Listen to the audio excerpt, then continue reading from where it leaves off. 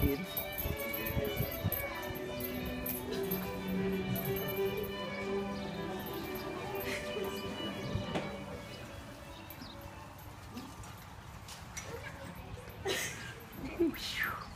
Be seated.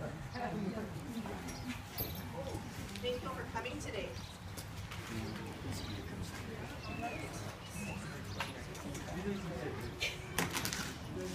There can be no more joyous ceremony than this we now enter. We're gathered here on this day to bring together Alex and Sabrina in marriage. Love, thoughtfulness, and joy are foundations of a happy and enduring marriage. No other human ties are so tender. No other promises are more consequential than those you now assume. If these solemn vows be kept inviolate, the home that you are establishing will abide in peace, happiness, and joy. As we begin on this joyous ceremony, please reflect upon the words found in 1 Corinthians 13. I may be able to speak the languages of men and even of angels, but if I have no love, my speech is no more but a noisy gong or a clanging bell. I may have the gift of inspired preaching. I may have all knowledge and understand all secrets. I may have all faith needed to move mountains. But if I have no love, I am nothing. I may give away everything I have and even give up my body to be burned.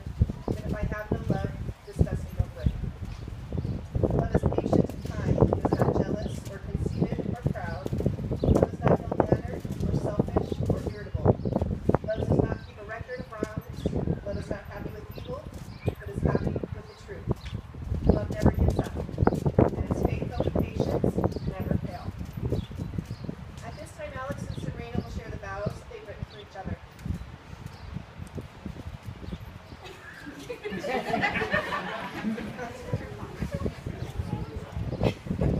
I am so excited to finish our 6-year engagement. About time. And officially unite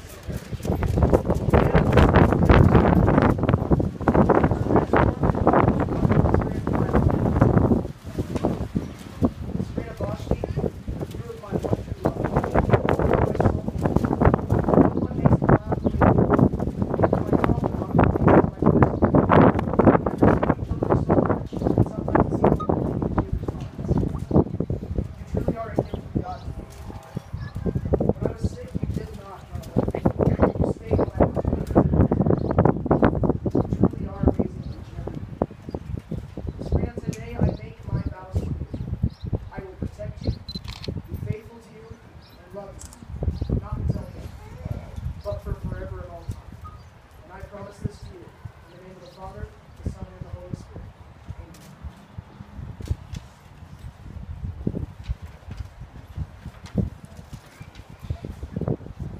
Alexander, times have not always been easy for us, but we have grown stronger because of them.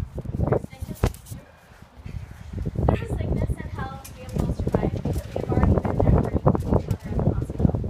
You and I have similar interests, but also interests. You understand when I keep telling us to help. You also know that we left alone.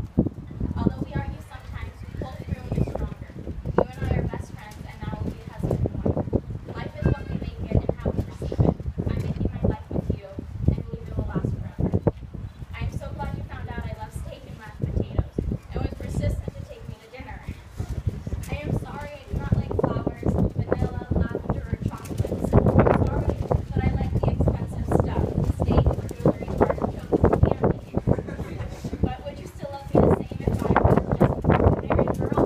No, so. Our love isn't to the moon and back. I told you once that I threw a boomerang into the universe and it has still not come back. You, not understanding, told me you grabbed it. Our love is so strong and vast that it cannot be measured, and that boomerang will not come back. Alexander, I love you so much and I'm proud to be yours. I promise that I will never talk badly of you to anyone. I will defend you to other people. I will be your foundation and keystone. I will be what you need me to be. Alexander, you are my ultra best friend, and I am proud to be with you to call you my husband. I love you.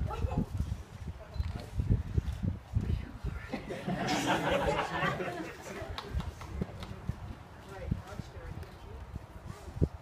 I, Alex, take you, Sabrina, to your wedded life.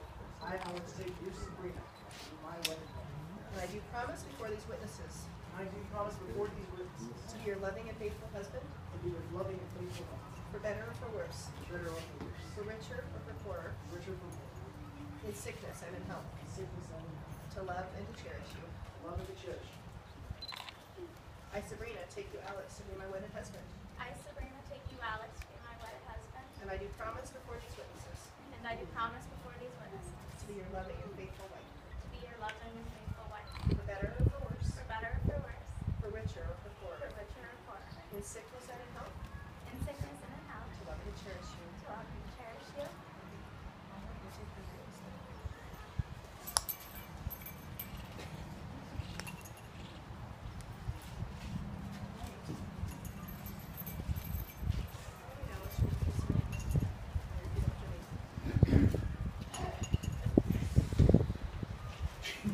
This ring I give you, in token and pledge, your constant faith, and abiding love.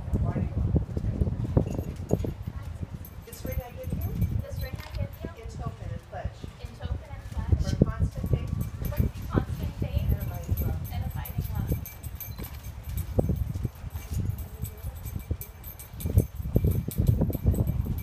The unity heart signifies the wedding covenant, which is a lasting reminder of the bride and groom coming together with their faith in Christ, beginning their lifelong journey as one. The bold outer heart represents the groom. He is the strength and the cover for his home and his family, yet without his bride, he is complete. The inner heart represents the bride. Beautiful and multifaceted, she brings her creative abilities and wisdom. The couple then trust their hearts to one another, combined with their faith in Christ together, joining their pieces of the unity heart and demonstrating their commitment to each other, thus completing the sculpture, and the two shall become one.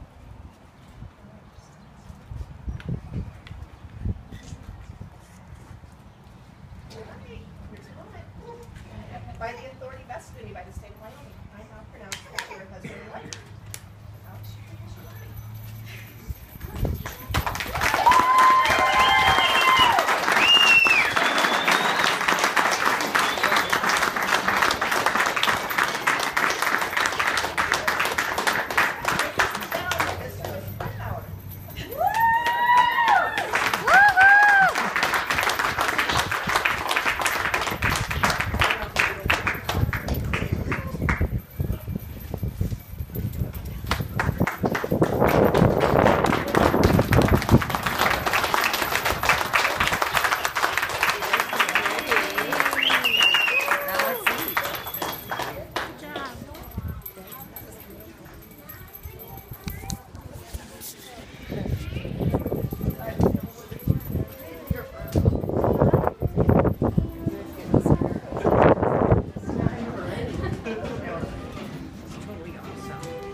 Thank you, Kim.